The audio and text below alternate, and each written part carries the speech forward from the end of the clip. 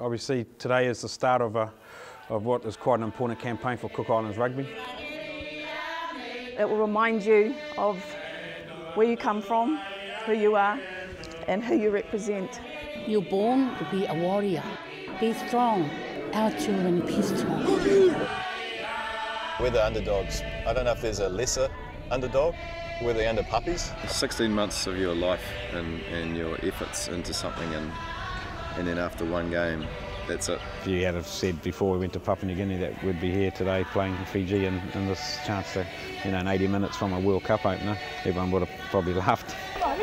Well, we would have expected with 26 minutes of play, Cook Island to be leading at our home side.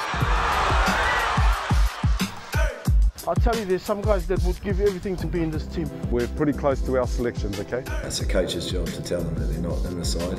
Now for you three, one of you will miss out. And then it's your job just to make sure that they're right.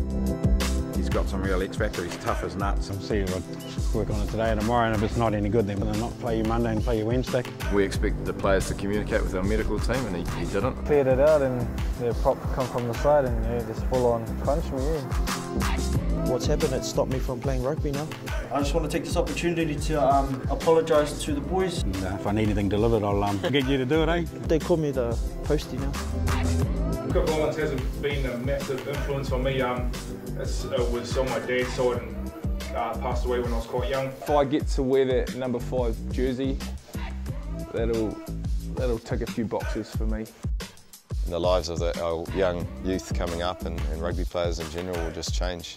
Whether they truly want us to win, I'm not too sure. 1, 2, 3, like we can be on the world stage. Doesn't matter how small you are, we can still do it.